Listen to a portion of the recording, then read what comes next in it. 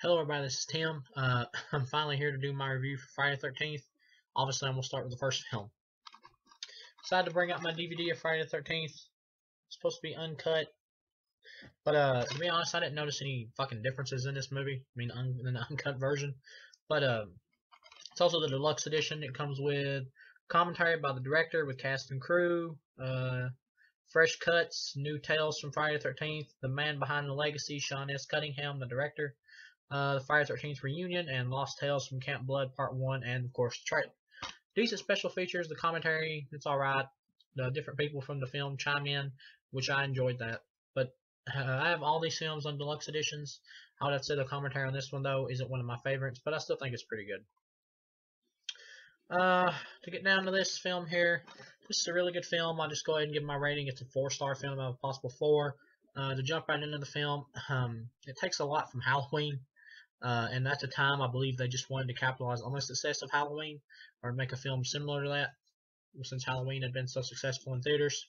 But the film has a lot of differences in it that make it a different enough film to Halloween to where it can be enjoyed as its own film and not looked at as like a ripoff of Halloween or anything like that, because Halloween took inspiration from other films, and every film is partially inspired by other stuff that came before it. So this film is no different. But anyway, this is a really good film, and I know at the time it came out back in the 80s, in 1980, I believe. Critics hated this film. They hated it. But critics hate every fucking horror film except for the ones that try to be more suspenseful, or ones that are labeled quote-unquote thrillers. But I get critics, they just hate every horror film, even thrillers. Most of the time they give those a hard time too. But fuck critics. I mean, they, even though I agree with them sometimes, they seem like they don't know jack shit about horror films in general, or like what is a horror film or what makes a good horror film. For some reason, I don't know why they don't understand what a horror film is or why they should exist. I don't know. But anyway, jumping into this film here, Friday the 13th. It's a great title for a horror movie. Terrific little setup there with that title. Jump into the film. It starts out on a camp. We get a great setting with the woods. It plays off really well here. Critics complained about this film being, I guess, too graphic at the time or whatever, but watching it now, it seems really tame. Well, I don't know about, well, I mean, it's got a lot of blood and guts in it, and the makeup effects in it, the kills are done by Tom Savini, and they're done really well. But what I mean by tame is that there's a lot more suspense in this film than I think critics back in the day gave it credit for. There's like at least 3 off-screen kills. But the kills that are in the movie are still played great, and the suspense in the movie is really good, which is why I think this film is the best in this franchise. It's not as good as the original Halloween, but it's pretty close. It is better than any of the sequels to Halloween, though, in my opinion. But yeah, this is a great horror film and a classic. This film and Jason, Freddy Krueger, and Michael Myers are pretty much like the holy horror trinity to me for the 80s. But yeah, to the plot of this film here. At the beginning of the film, you get the woods, you get the setting, you get some camp counselors singing kumbaya shit. 2 of them go off to fuck. You get POV shots with the killer like coming in up on them. The guy gets stabbed in the gut. Decent kill. The makeup effects look really good. The girl just kind of looks at the camera and goes, ah, and then it just kind of freezes. But it's still cool, especially for the 80s. I love the feel of these older horror films like this, and how original Halloween and Nightmare on Elm Street just have more grungy feel to them, that are just more of like a low budget look and feel to them that makes them feel more real than the more polished look and stuff like that of Platinum Dunes, which is like the fucking company that was sole purpose of existence is to cash in on other older horror films. I call them Platinum Cash In, to be honest. I hate all their remakes. I hate them. I hate them all. But and so after that, you get like the coolest fucking title sequence for an 80s movie I've ever seen, where Friday the 13th, like the title pops up and comes flying directly towards the screen and fucking breaks like glass, like a window or something. It's really simple. It's a really simple effect, but it's just so cool and just gets you straight into the film that this is just going to be a balls busting in your face slasher film that's not going to fuck around, which I enjoy. And the film skips to present time. At that time, which was 1980, we get a character of Annie, who is trying to get a ride to Camp Crystal Lake. Camp Crystal Lake is the lake where the 2 people were murdered at the beginning of the film. There's been a lot of incidences at this camp, like fires and shit, and somebody pulls in the water, and it's like, obviously somebody doesn't want this camp reopened. But the locals in the town call the place Camp Blood. It's the nickname for the town. So Annie comes there. She wants to get a ride to the camp. They're reopening it again, and she's gonna be the cook there. She gets a ride, and this truck driver, I swear, well, it's obvious that he like goes for an ass grab when he helps her in the side of the truck. He's like helping her in the vehicle, and he like totally grabs her ass like right there when he's pushing her up to the vehicle. I just thought that was funny. I just noticed that. I noticed little things like that. I just find funny. And you get Crazy Ralph, this guy, this old man in the film who pops up in the town and keeps saying, "You're going to Camp Blood, ain't you? You'll never come back again." He's entertaining. That actor does a good job. All the actors in this film are perfect and good for this kind of film. Um, but yeah, he does great. He's very likable and fun to watch. Later on in the movie, he pops up actually at the camp and starts warning the people there. He telling them to leave, that they're doomed if they stay there. And they're like, "Who are you?" And he's like, "God sent me." I'm like, okay, this is rules at this point. But anyway, uh, so she's heading to the camp. The truck driver drops her off on the side of the road. She's getting ready to. She's still trying to hitch a ride. She gets picked up in this jeep. Obviously, it's the killer. Get a POV shot. You don't know who the killer is at this point. He's well, she's getting drove in the jeep. And, they pass up Camp Crystal Lake. Obviously, the jeep is speeding, so she decides to fucking leap out. She knows something's up. She jumps out, makes it into the woods, but her leg is hurt from the jump. And then we get a cool death scene here. This is probably one of my faves in the movie, just because of all the little build up and the wood chasing. And this is like, I just love the effect. And she's standing there, and all at once the killer, you don't get to see the killer's look, and he comes towards him like this, and like moves really quick with a knife, and like slices like that. You don't see the killer's face or the look of the killer or whatever. And it cuts back to Annie, and her fucking throat is slit, coming from the blood's like gushing down like that. It just looks so cool, and the effects in this film still hold up today. Some of them are a tad bit dated, but I guess a good 99% of these effects still hold up today and look really good. So she's dead. No, no more Annie. I heard that they tried to make her character kind of like the Janet Leigh in Psycho, like you thought that she was going to be the lead. But to be honest, I never thought that at all when I watched this film. So they kind of failed a little bit on that point. But the rest of this film more than makes up for any little nitpicks in this film are more than made up for by the kills and just the suspense of this film, which I think this film has decent suspense in it. There is suspense and thrilling shit in this movie. So I don't know what critics' deal is. I guess this film was like really gory and graphic for the time, but I think they kind of overlooked all the well-crafted suspense and directing in this film and just focus on the graphicness of it. Which the graphicness of it is cool. It's a fucking slasher film. What do you expect? But I think they just kind of overlooked that stuff just so they could nitpick at the film on purpose. It's just like every now and then you get a film where critics just hate it deliberately just because it. If this film wouldn't have made a lot of money, I don't think critics would have been as hard on it because it was a huge hit. They were just like, "Oh, this is so demoralizing of society," and I'm like, "Oh, fuck you! What?" It's like critics always try to look for deeper meaning in every film ever made for some reason. I don't know why. But whatever. Kevin Bacon in this film, I think it was his first role. I like Kevin Bacon. He's a good actor. I liked him in Tremors and a bunch of other shit. Uh, he's gonna be one of the camp counselors, or him and his girlfriend. You get this character called Ned, who's like the practical Joker. He's funny every now and then, but he kind of fucking annoyed me. So I was kind of rooting for him to die. To be honest, he's really obnoxious. But so they're heading to the camp. At the camp, you get this guy named Steve Christie. He's the owner of the camp. He's trying to reopen the camp and fix it up for the summer, and that's what he's got the counselors there for, to help get get the place in shape and get into their roles as counselors. And you got a character there by the name of Alice, who's the hero of the film. Um, I believe Adriana King plays this character. She does fine. She's decently likable. They kind of hint at a relationship between her and Steve Christie, the owner of the camp. They don't really dwell on anything. I would have liked a little bit more information on that shit, but you don't get that. But once again, the kills and everything like that more than make up for any little character faults. Which the characters you get enough information on to where they're likable. These do seem like real teenagers and real kids. I mean, they seem like real people. The stuff they do kind of seems like what teenagers would really do in this situation. So I like that. Um, some movies you get like horror films you get where they try to like it's like people don't know how to write teenagers, so they try to pull it out of their ass. And I'm like, okay, like what teenagers would do, kind of like in the Friday the 13th remake or reboot or reimagining or refuck or whatever, where they're like playing fucking ping pong and drinking beer out of a shoe. And I'm like, who the fuck does that? But whatever, maybe I'm just behind on the times of the day. Maybe that's a cool game for teens nowadays to drink beer out of a shoe or liquor or whatever. But anyway, um, back to the film here. So you get them, they're there fixing up the camp. You get great POV shots of the killer all through the movie that I really enjoy. You don't know who the killer is. He tries to play up the mystery a little bit. You get the character named Bill in the film, who's like, he's got the hots for Alice too, I guess, along with Steve Christie, who also has the hots for her. He like fucking kills this snake in a funny scene where there's a snake in Alice's cabin and he fucking like cuts it with a machete and he leans back and puts it on his shoulder like that and he's just kind of giving a look like, yeah, I'm a badass. But anyway, they try to play up the mystery a little bit, who's the killer, but they don't really dwell on it or anything that much. But like I said, that doesn't hurt it at all because I like their suspense in here and I like the actors. And I like the death scenes a lot. So of course the killer is at the camp.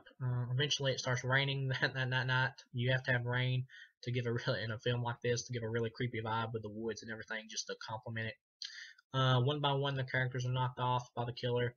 You get Ned, who's killed off camera. I was a little disappointed in that. I didn't like this guy very much. I mean, not that I didn't like the actor. He does a fine job, and he is funny every now and then. The character is, but he's just so obnoxious that when he dies, I was like, fuck, I want to see it. He gets killed off camera. Next kill, I believe you have Kevin Bacon. Him and his woman were like fucking or whatever, and she goes off to go to the bathroom, and he's left there by himself. He's getting ready to light up a cigarette, and a hand comes up and grabs him by the mouth, I believe. Not the mouth, maybe the neck or something like that. It's been a day or two since I watched it, and no, it's not the neck, and he gets speared like from under the bed through the neck, and it comes up, and blood like squirts out and starts starts shooting out everywhere through the hole in his neck. It's a cool effect. This is the only effect in the film that looks a little dated for me because I can tell that's obviously not Kevin Bacon's real body. But for the 80s, it's fucking badass, and I just love the idea of it. And it's repeated again in some of the other Friday 13s because it's just a really cool kill and a cool look. So he's dead. Oh, earlier in the film, you got a scene where when the rain started and Kevin Bacon and his woman were talking, and she was telling Kevin Bacon about a dream she had. And I thought this was a really creepy done scene and good dialogue here, where she's talking about how she has a dream where it was like rain and the rain turned to blood and everything, and the blood washed away in like tiny fucking rivers or something like that. And I'm like, wow, this is really good dialogue here and really sets the scene, and I enjoy this shit. Me personally, I enjoy it. But I just talk about stuff like that because I'm like, critics back in the day are like, this film has no suspense, it doesn't have any real terror in it, it's just shock value. And I'm like, that to me right there is a good little horror setup that relies more on just the dialogue than that's a good little horror scene, just a creepy scene with that dialogue. It just relies more on that dialogue than shock value. So I'm like, well, fuck you, critics. I think you kind of missed the point a couple times in this film. But anyway, so she's in the bathroom. Kevin Bacon's dead. She's in there. You get another good suspense here where she's like, the killer is obviously around there in the bathroom. She's thinks it's Ned, the practical Joker, and you see the shadow of the axe behind her. She turns around and boom, she gets it slammed right in her face, and it's just done so well, and the suspense, and the camera like pans away, and the camera like cuts to the light hanging up above her, and it's like shaking, and boom, cuts to her, and she falls down. She got the axe planted directly in her forehead, right in her face, and it's just fucking really good effects, and I love it. Tom Savini, this is probably his best effects. Well, I take that back. He did the effects for Part 4. I'll say Part 4 is his best makeup effects work, in my opinion, that he's done. This would probably, either this or Dawn of the Dead would be, no, either this or Day of the Dead would be second best for me. Well, no, I'll take that back once again. I say Day of the Dead is my favorite makeup effects of his, followed by Friday the 13th, the final chapter, then this movie. But so she's dead. She gets an axe in the head, and then there's this other character named Brenda. She's kind of like this sweet. She seems like an older woman, and you get a creepy fucking scene here where she's like hearing like cries of a little kid out in the storm or whatever, and she like fucking gets up and takes a flashlight and goes to check on them. She goes into the archery range, and all at once the lights are turned on, and it's like a lot of build up because she keeps hearing a little kid holler saying, help me, help me. She fucking goes out there, and all at once the lights come on, and she screams, and the screen cuts away, and I'm like, that kind of disappointed me a little bit. I wanted to see her kill, because once again, that was a lot of build up for me. because it took a while to get her kill, and there's a lot of build up, and then you don't get to see it. Whenever there's a lot of build up in a horror film or in any film in general, then it kind of just cuts away like that. I'm kind of disappointed a little, but that's more of a personal taste thing. But yeah, so I was a little disappointed in that. Oh, and when Kevin Bacon and his woman are fucking, the camera pans up and land on the other bed, like up above them, is fucking Ned's dead body with his throat cut, and I thought that was just really cool idea and really creepy. Once again, a really creepy scene here, not just shock value. Hello, critics. But anyway, back to the film here. Well, enough about the fucking jackassy critics. I'm just gonna talk about the film straight from here on out. So I was a little disappointed in the Brenda death scene, and you got two people left basically. Well, Steve leaves during the movie and goes into town, and so you got Bill, which is like Alice's other love interest, and then you got Alice, so the only two left. Steve comes back to the camp. He comes back there, and then once again he gets killed off screen. Now, once again, I'm a little disappointed in that. There's a little bit too many off-screen deaths in this film. With this film's reputation, you'd expect more gore in this film than what there actually is. But the ending final of this film more than makes up for anything of that. Or any shortcomings in this film is more than made up for in the final. I mean, so he gets killed off screen. He walks up to the killer, obviously shining a light in his face with a flashlight. He gets stabbed in the chest, so he gets killed off screen. And then the generator's dying. Bill goes to check it out. Alice wakes up. We don't know what happened to Bill. Alice goes to check on the generator, and the door closes, and there's Bill like fucking pinned to the wall with an arrow like shoved directly in his face. And I think maybe one in his neck. And it's like awesome makeup effects, and I just love that look and of his body just fucking nailed there to the wall with arrows in it. That was just so cool. Another Tom Savini outdone himself scene here. So she screams like anyone would. She runs back into the cabin, puts every fucking thing she can find in front of the door. Not once Brenda's body gets fucking thrown through the window, which is another cool scene. In every one of these Jason films, somebody has to break a window, but the killer has to break a window anyway. In this film, the killer is Mrs. Voorhees. I don't think I'm ruining it for anybody.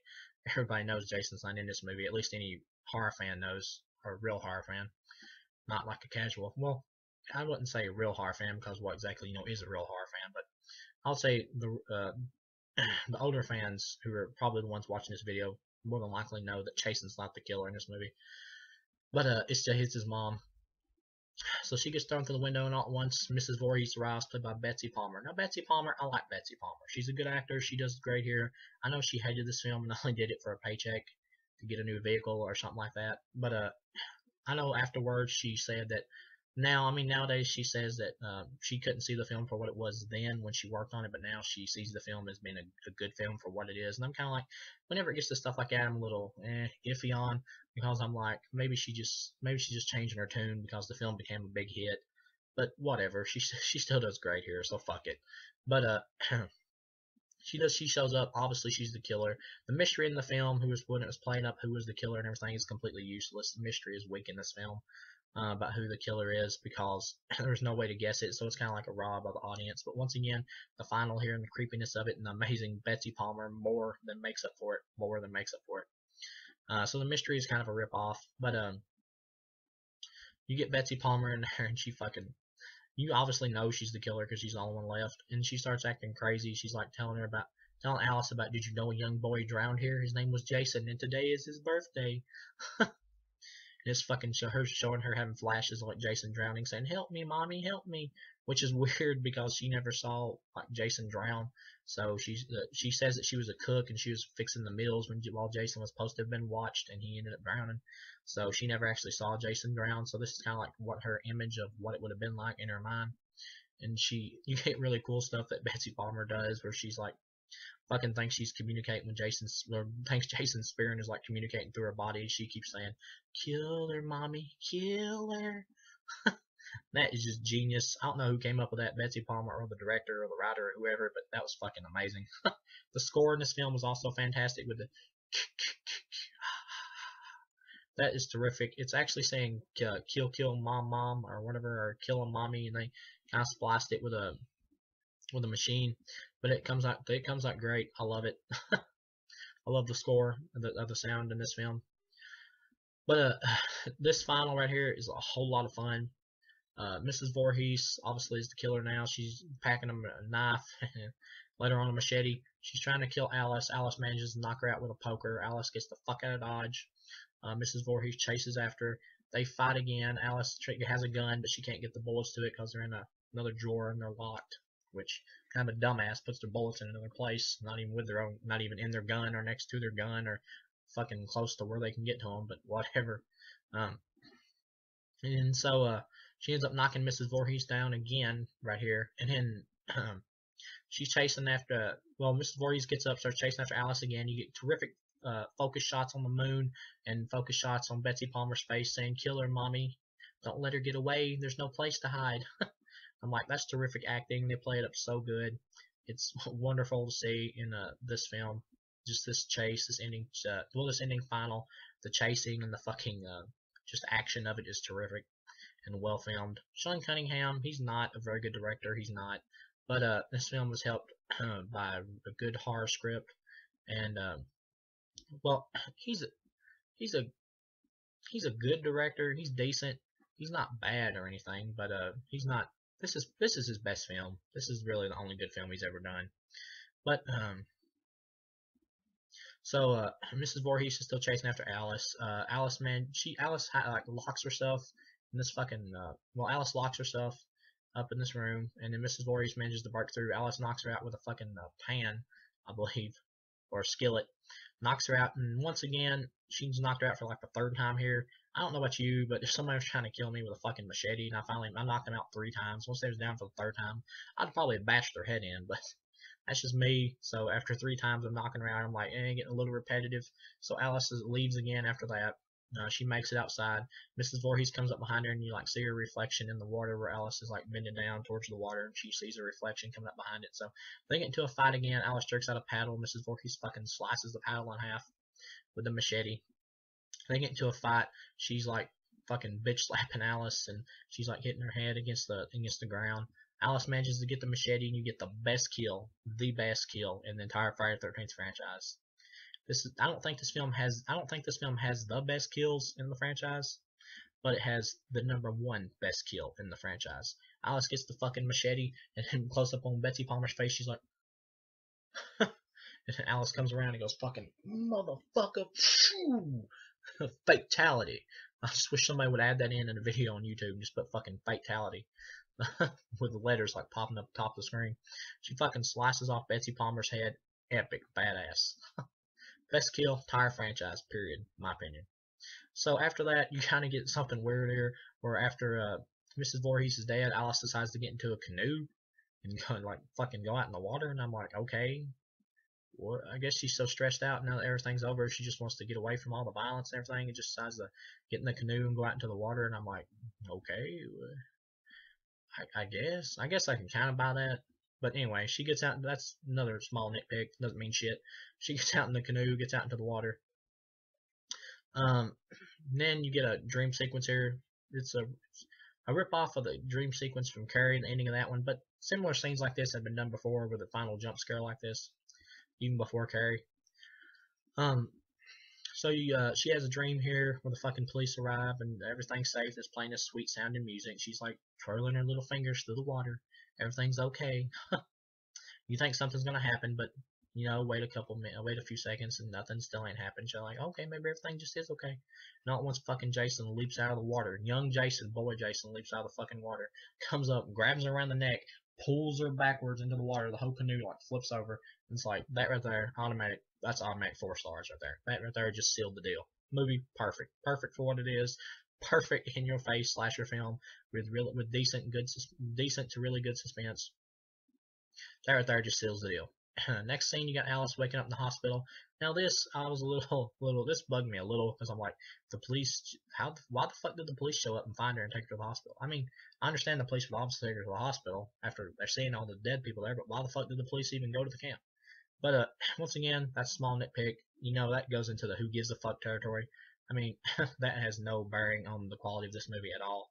That's just a minor nitpick for me. I'm the dumbass nitpick master. But that has no bearing on the movie at all. I mean, honestly, that falls in, like I've said, the who gives a fuck category. But so she's in the hospital, and you get the ending here, which I love, which is really, really sweet.